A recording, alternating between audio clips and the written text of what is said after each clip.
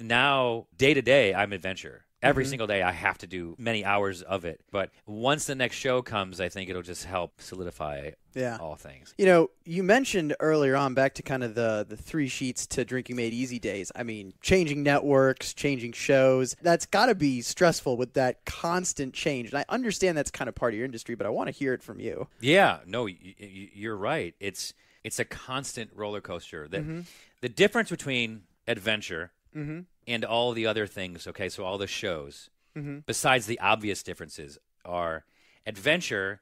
The harder I work on it, the more I put into it, the better job I do, the better it will do. The better people that I surround myself with, you know, all that stuff. Hard work turns into, you know, a better product, a better company, and it grows and it gets stronger.